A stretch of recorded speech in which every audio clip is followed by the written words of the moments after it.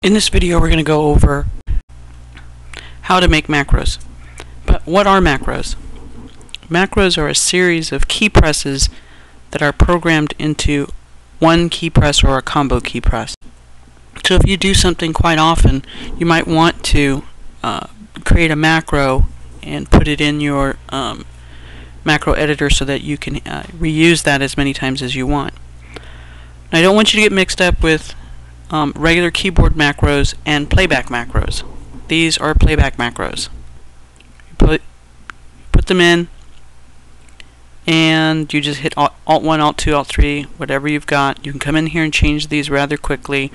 Like if you have the name of the attorney that you just totally missed it and you need to go in and make sure, go in there and make it easier for yourself by inserting them. Alright, here we go. Alright, if I wanted to bold, let's say this word, I'd have to highlight it. So I'm double clicking to highlight in this instance. And then I'd have to take my mouse up here and hit B for bold. As you can see, it's bolded. If I want to undo it, I highlight it again, I'm going to unbold it. If I wanted to not take my fingers off of the keyboard, I'd have to hit F4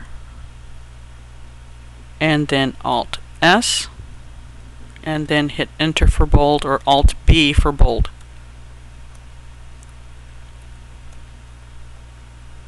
Or rather, B for bold.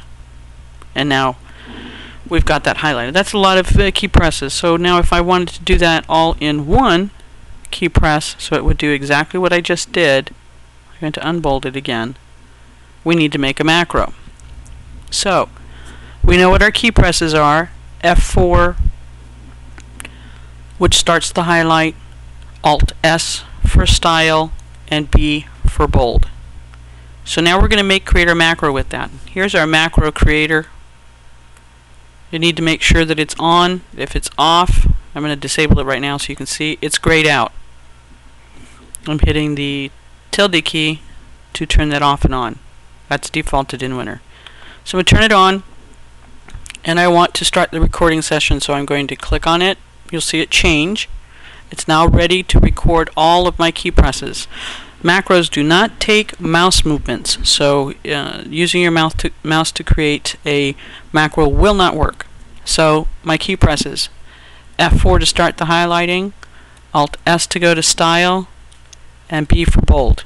That's all I need to do if I want to do this manually, so I'm done. I'm going to click on my recording so it stops the recording of my macro or my key presses. And here comes up our dialog box. What is this? This is bold. What am I going to assign that to? I'm going to assign it to Alt-B. Go down, click on OK. So now let's see how our macro is doing. I'm going to hit Alt-B as in boy. And there we go. It went through all the steps. If you could see it, it's a lot slower when I'm video recording this at the same time, so you can see some of the steps happening. Generally, when you do this, you won't see the steps happening.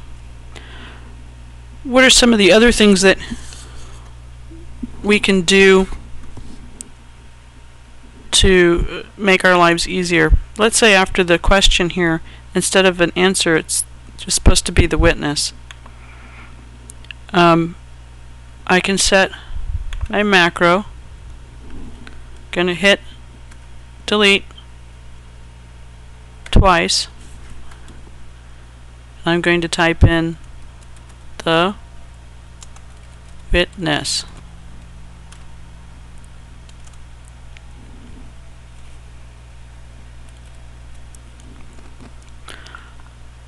Alright, and I'm going to stop my recording.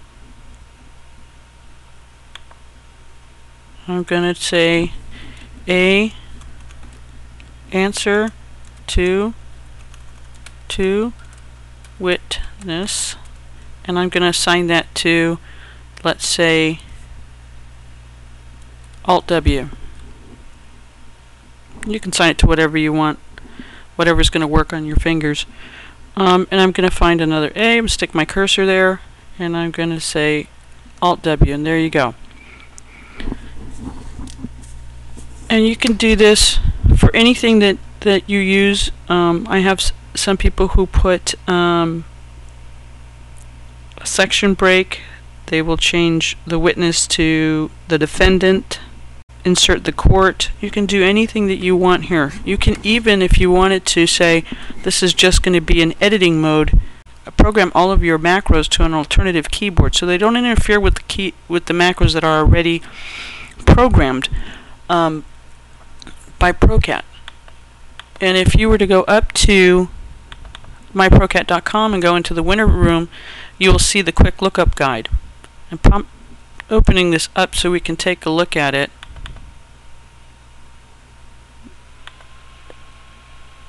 And let's go to 100%.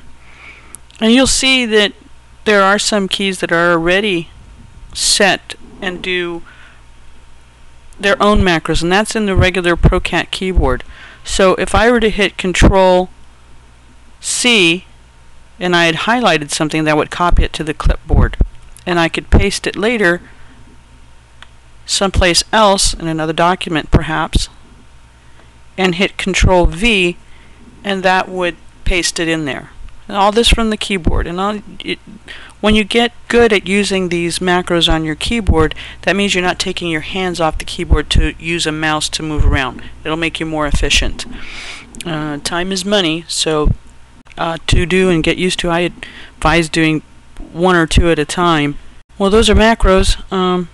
You might want to post up to Facebook on ProCat's Facebook page and see what kind of macros people commonly use. That might be a good source of information. Well, I hope this helped, and I'll see you in my next video.